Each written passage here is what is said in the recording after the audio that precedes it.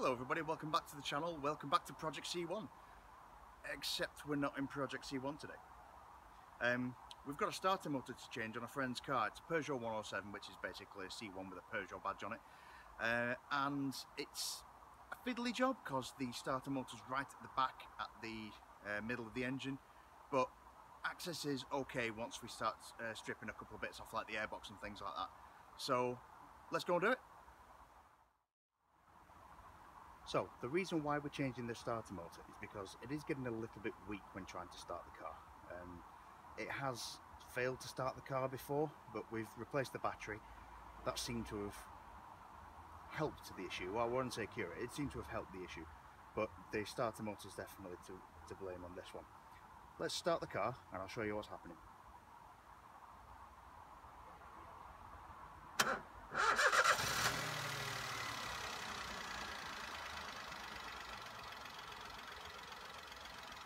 So as you could see there, that starter motor hesitated a little bit when it's trying to start the car.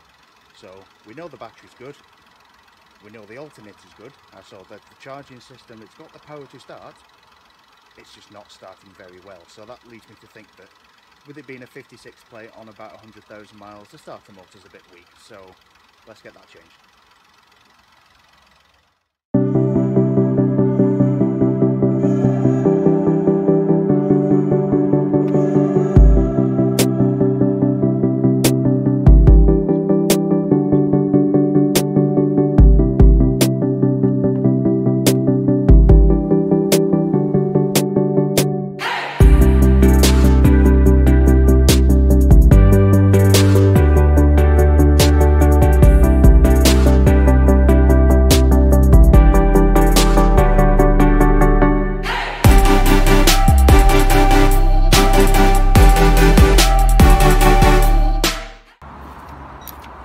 Now, you'll get access down the back of the motor this way to get to the bottom of the starter motor.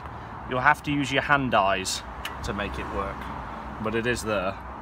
And then you should just be able to see the extension sticking out at the bottom, which gives you a sufficient amount of room to get a ratchet on. And I'm cheating.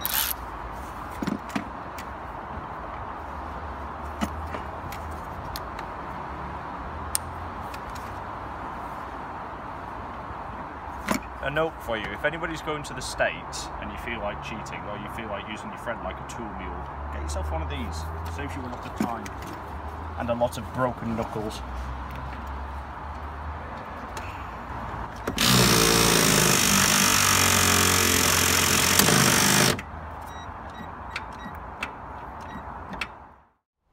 So in true British tradition, it is summertime and it's raining. So we've got the Defender out and we've deployed the awning so that we can carry on working underneath in the shelter.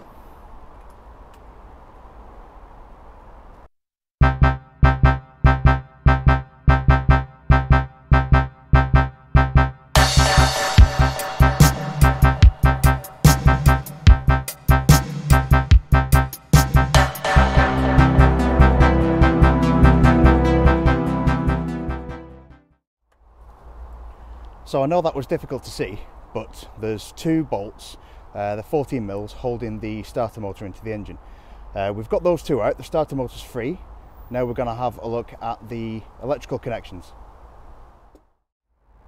Okay, so we've got the starter motor free, both bolts are out, they're holding it onto the engine. There's two electrical connectors. We've got the rubber boot off, which you can just see just above there. So that's the electrical connectors free. Once we've undone them, that's the starter motor free. So what we can do then is replace it with the replacement. So as you can see there, we've got the main input, got the earth, and that one is just a bonding lead that connects that to that. So let's get the old one out, let's get the new one in and give it a start, see what happens.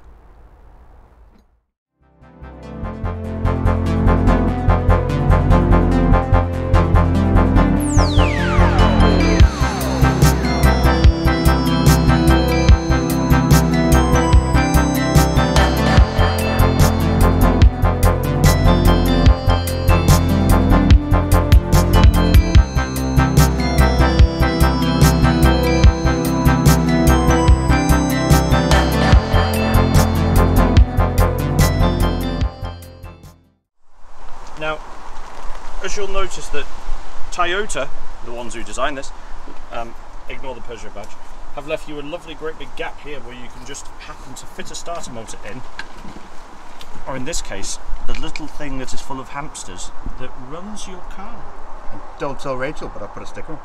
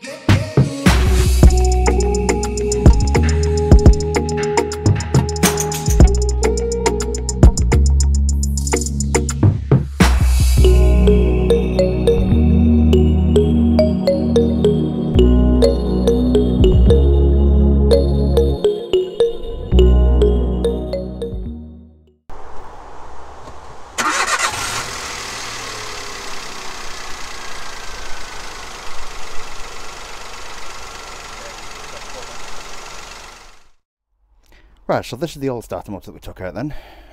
Mechanically, it looks in good shape. Teeth look alright. There's no obvious signs of damage on the body. If we have a look at the electrical parts, they're all reasonably clean and shiny. That's fine, but the problem with it is, and this is the elephant in the room, there is a massive amount of oil. Look at that. There's been an oil leak somewhere. Basically what's happened is this has got some oil on the inside and it's not very happy at it. So what we might do is clean this up. We'll bench test it. I'll do that off camera because that's kind of boring. And then if that does work, I will keep it on the shelf as a spare, just in case. So that was a relatively straightforward job. Access is a little bit fiddly, but it's relatively straightforward. It's 2 bolts to undo from the engine, 2 electrical connectors, and then vice versa to refit. As you can see, like I said, it's greasy, it's got mingy, nasty stuff inside. It's not very happy at it, but it is a Valeo, so they don't really go wrong all that much. So I'm going to clean it up and I'm going to see if it works. If it does work, then I will show you all on Instagram. My tag is just here. And if you did like that, remember to like, share, comment, subscribe, all that sort of good stuff. Any comments on this one are welcome. I realise it wasn't exactly the most visual, entertaining video or anything like that, but it is what it is with the access that we've got. If you did like it, you can also buy me a coffee, link in the description below. And if you do, then I will make sure that you get your name in the credits at the end of the next video and every video going on forward. But yeah, you know what to do. Like, share, comment, subscribe. If you liked it, ring the bell. I'll see you in the next video.